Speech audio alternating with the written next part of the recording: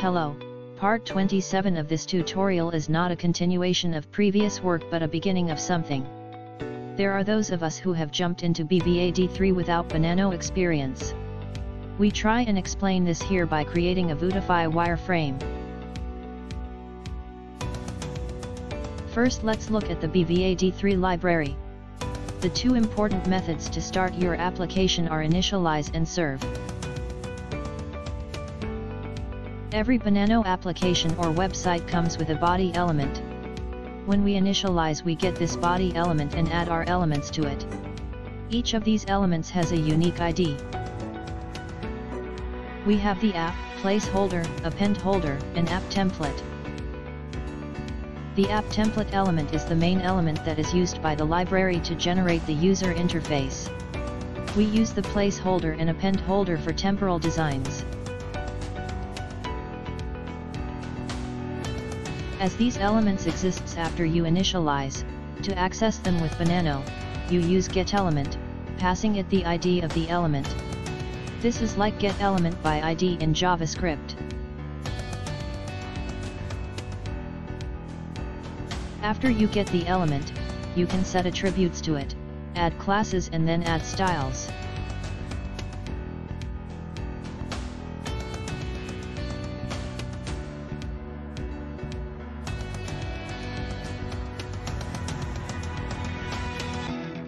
To explain this, we will use a blank template.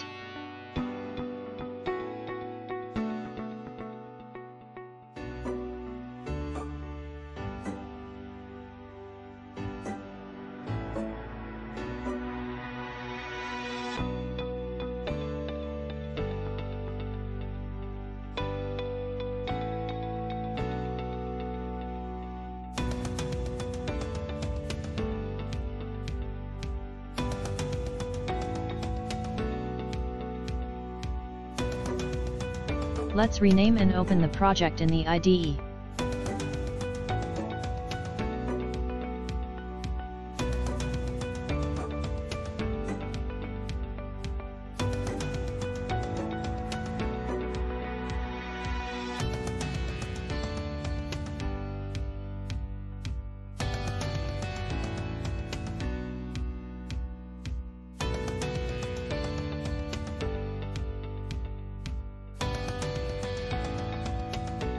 We have given it an app name and also a title. The title will appear on the Browser Page tab. The server IP is important also. We are running our app in the local host on port 8080.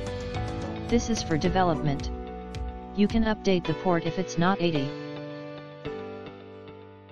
If your app will use inline PHP, in release mode, you need to use the actual server address. As we are in debug mode, this will not be used. However, we are not using PHP for this, we will then comment it out. The PHP file will be based on our app name variable.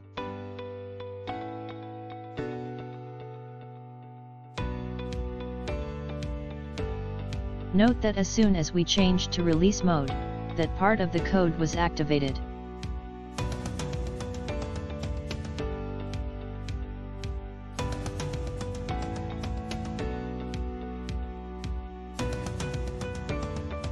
Our app entry point is Banano ready.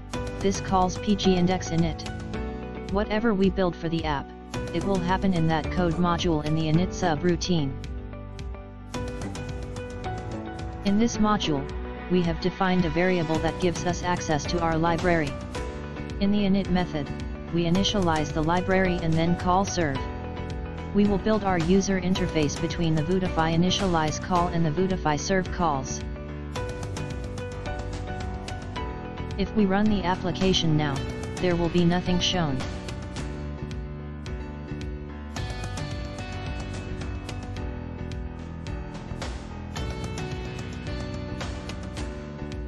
Let's inspect the page.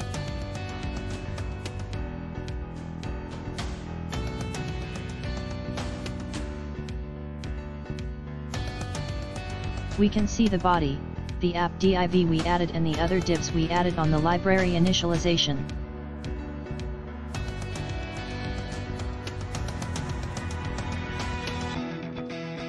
To build our user interface, we will use BananoElements. For example, we already have a div with an ID of app. To access it, we can use the BananoGetElement call. BananoGetElement returns a BananoElement. This is just an object.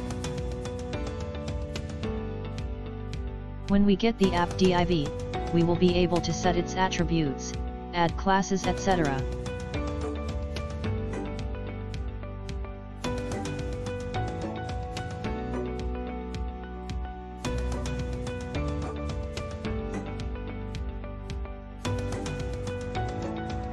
Whilst you can use BananoGetElement to access an HTML element, you can also dimension a variable and then initialize it. Both of these execute a query selector call, using what you have defined to access in brackets.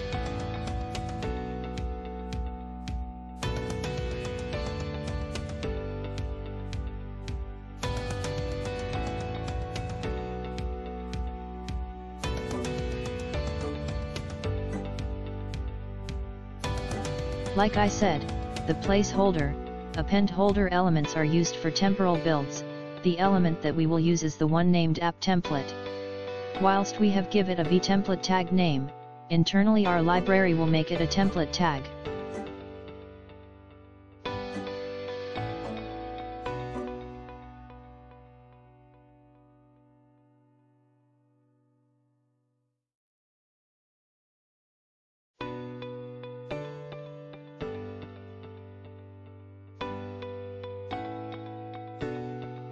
Let's log the elements on the console log, so that we can see what is returned.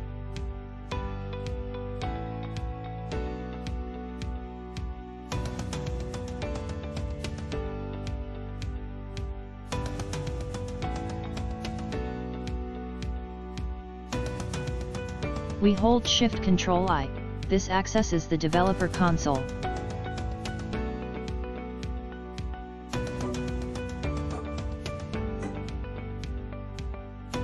On the console, we see our HTML element objects. There is nothing on the interface as we have not created anything.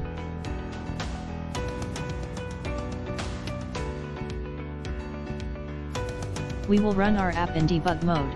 This will help with live code swapping. We will also split out screen to see the changes in real time.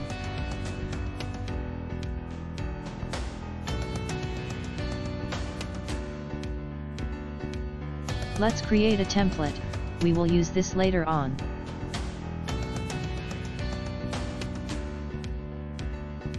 This we can use to create V containers. It will expect an ID of the element. It is important that each element we create has a unique name.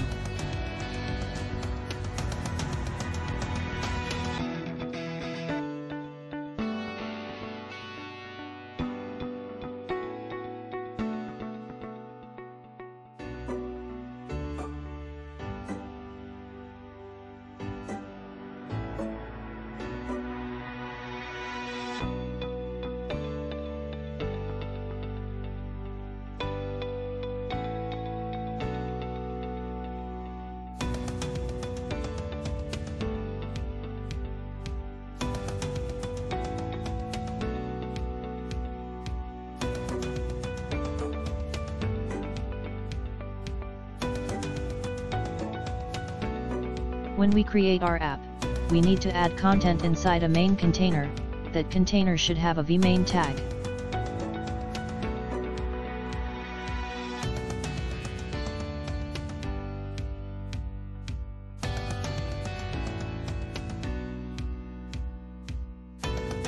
For the placeholder and append holder, we can add content to them, that we can reuse. It's for temporal elements. Let's add a node to access the app_template HTML element in our page.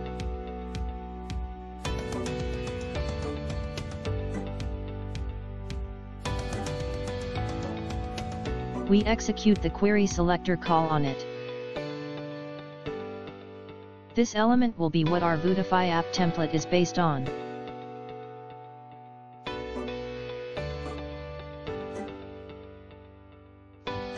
Even if we add text to it, nothing will be shown because an element called vMain is expected.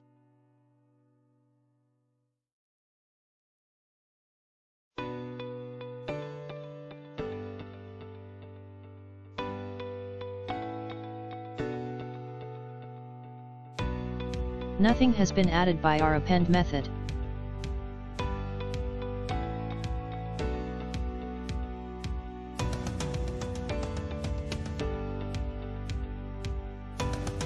Let's add some proper code here to make this work.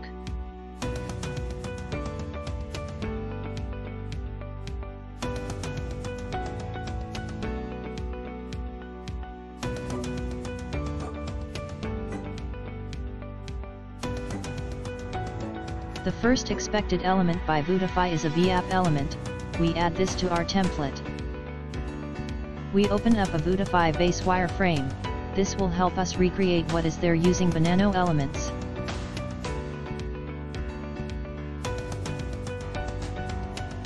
We have a VApp tag named Inspire. Let's create this on our side.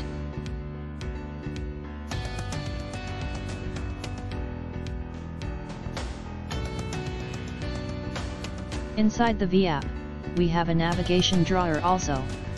We will use BananoAppend methods to achieve this. This drawer has a state-bound attribute called vModel. The vModel variable name is drawer and this is assigned a null value.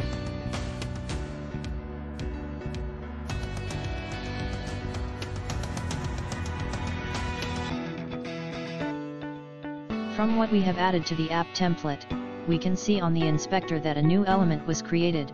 Let's continue. We will comment the placeholder code as we don't need it as yet. We need to access the Inspire named element and then add child elements to it.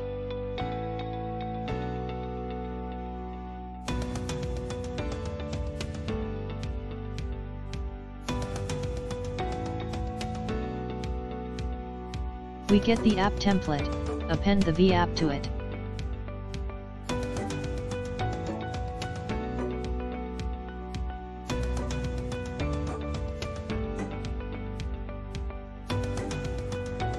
We are rewriting the code just above in another format.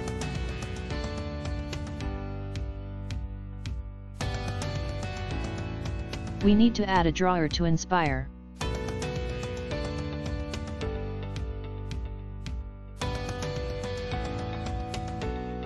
Let's access the Inspire element to add the drawer to it. We use BananoGetElement in this case.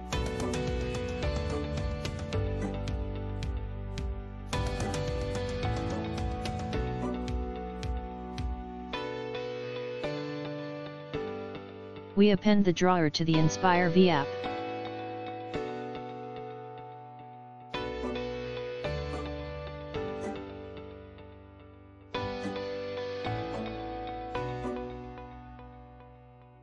We also need to give it a name so that we can access it later.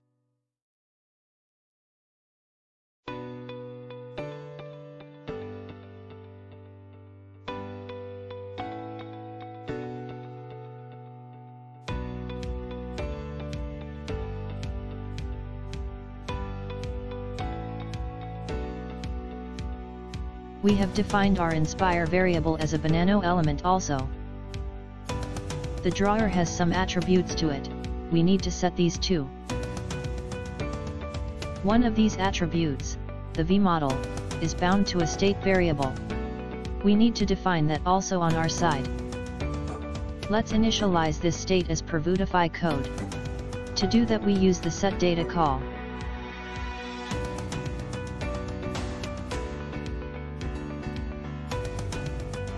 Setting state like this can also be done after the serve call.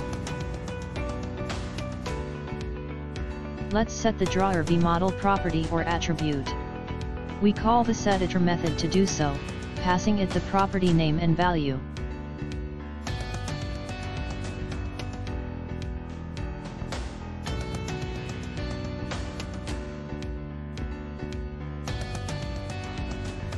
The other property is a Boolean property as it does not have a value defined for it. To code such a property, we need to bind it, using a colon, on the property name. The default value for such loose properties is true, we however need to indicate this in our code. One thing for sure, we cannot be setting these attributes to the inspire element, we need to set them to the drawer. We will fix this soon.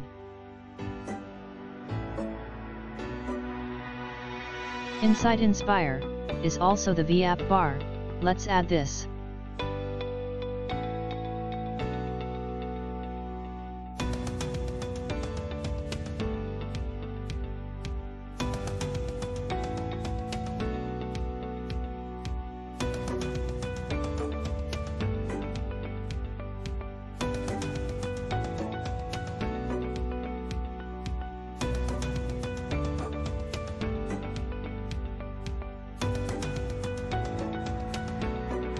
We give it an identifier.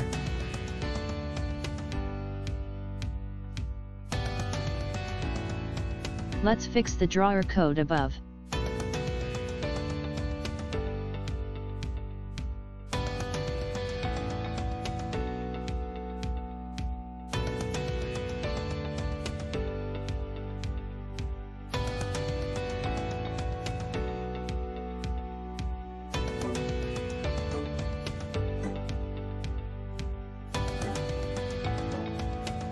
As you can see, we are not optimizing our code here, we could have just defined a variable for the drawer to get the element.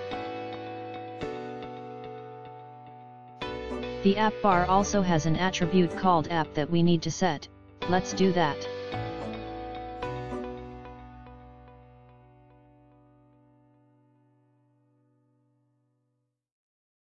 Our app bar is now displayed.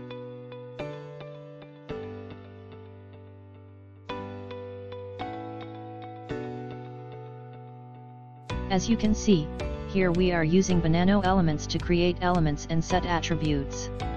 We do this via code. Even with an element that has been designed with the abstract designer, we can get it and then set its attributes. Let's add the hamburger, the toolbar title and see that the drawer also works.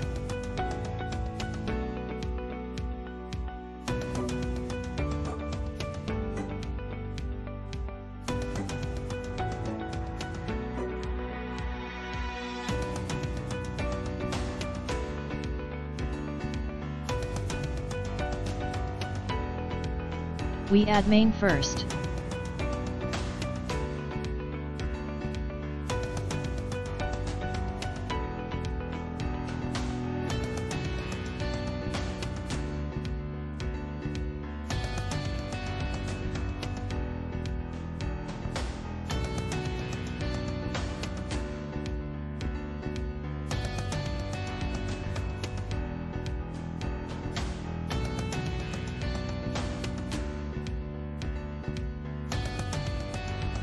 We access main and then set text to it.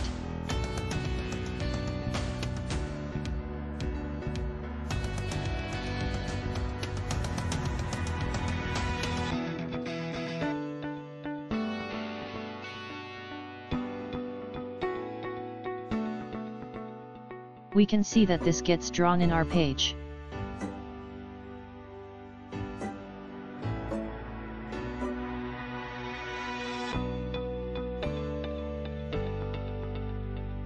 Let's change this to initialize instead.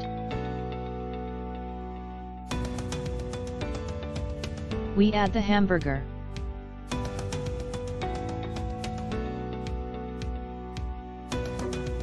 Let's make the nav bar a variable first. We will use append method to it and add the hamburger and toolbar title.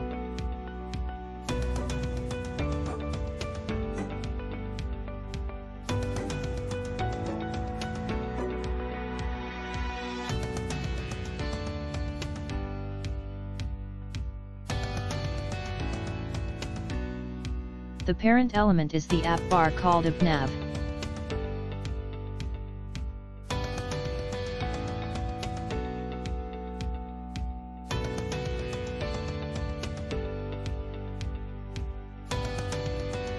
We use chaining to append content to BANav and then get the hamburger with the get call. A shortcut for Banano get element.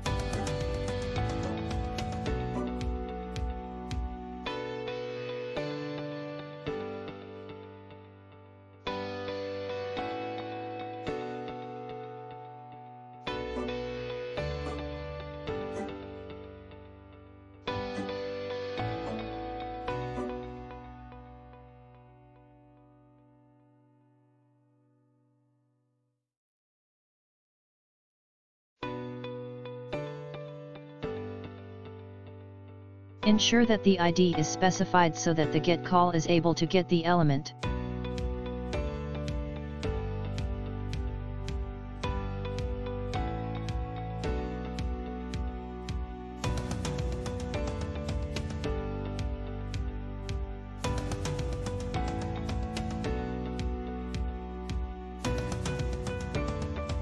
The hamburger has a click method. This method toggles the state variable named drawer between true and false. To add this event, we will use the VON directive, which has been shortcut with @.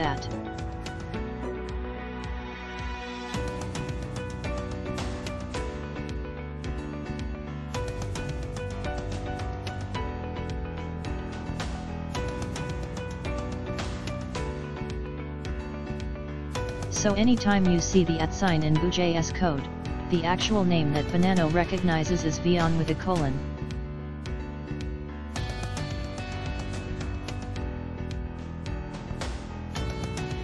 These types of events have no event binding, they just change states. So we will not write a callback function for them.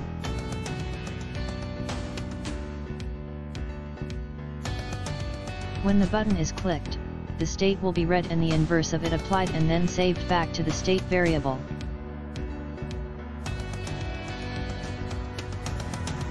If we make this true, clicking the button will make it false and vice versa.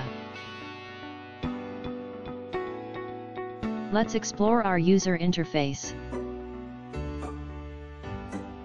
We set the state to true, the drawer V model is bound to that state, so the drawer will be opened. We toggle the drawer by clicking the hamburger, which fires our VON click event toggling the state.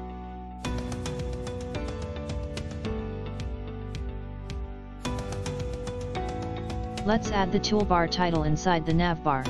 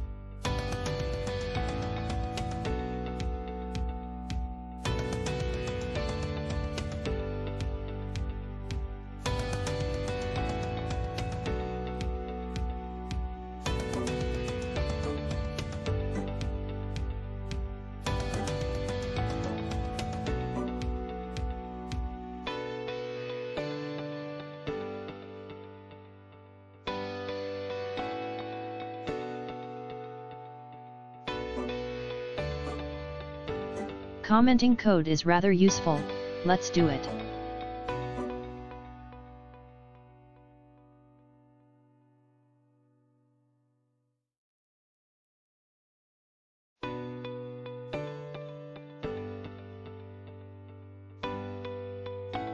So in summary, we have an app template.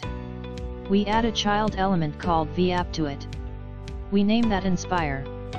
We get this newly created Inspire element and add a navigation drawer to it. We set the attributes of the navigation drawer. We then add an app bar to Inspire. This is followed by a hamburger inside the app bar. We set a click event for the hamburger so that it toggles the drawer. We also add a toolbar title to the app bar, giving it a caption of application.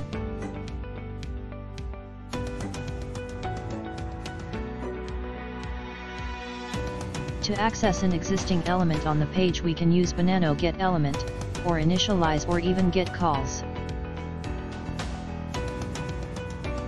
The ID of each element should be unique, and an element should have an ID for us to be able to access it.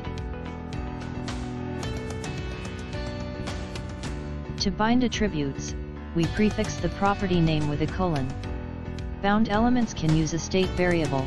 That state variable can be initialized with the setData call.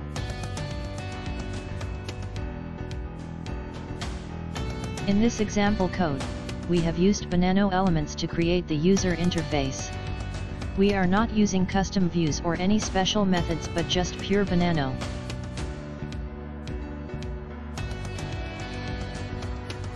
The way that Vuetify elements are defined is via properties. We see how to set Boolean properties with bindings and also other properties. We have used the append method to add child elements to parent elements. Let's add a container inside our vmain so that we can add our text to it.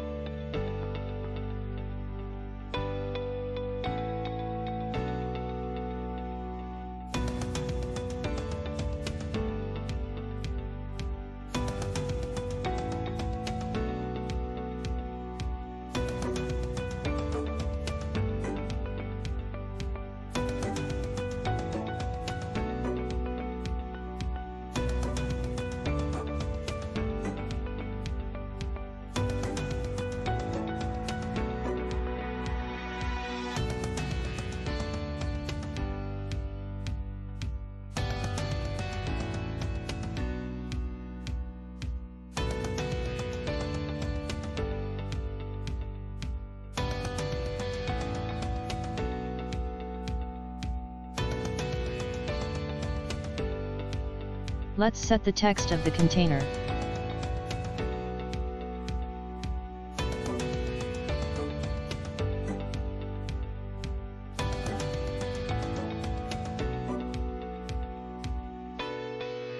This is our finished wireframe. Only using BananoElement classes.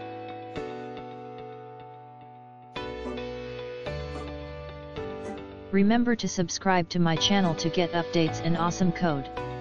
Thank you.